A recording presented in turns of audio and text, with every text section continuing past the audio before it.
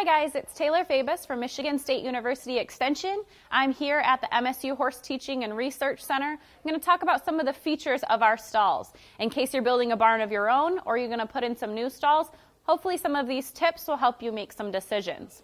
You'll notice several things that we've done that we really like about these stalls. They're really open in the front. They have a small, very sturdy mesh here though.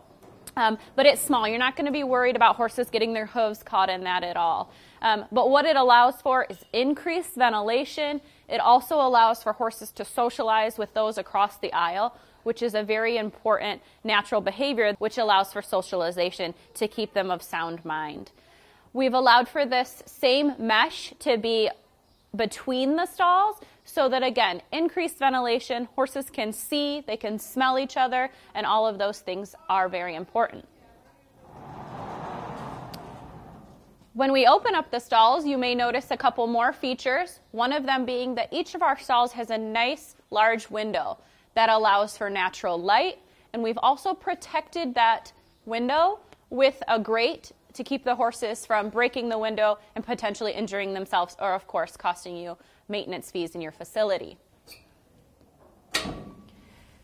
One thing to think about when you're designing a facility is ergonomics. How are things built to keep the humans happy in your lives? So for a management perspective, a feeding trough like this is really nice. So when it comes time to feeding time, they're able to open all of these up, fill the horses with their specific diets, and then close them all at the same time. So this makes planning throughout the day really nice. So this is where you would put, you can see I have a salt block in here, and this is where the grain would go. You can put hay there, you can choose to put hay on the ground, but this is a really nice feeder that we found to be very useful. Here's a couple smaller features that you might not have thought of, but you can even retrofit your current barn to include these. They'll make life easier and they'll keep everything looking uniform so it's visually appealing.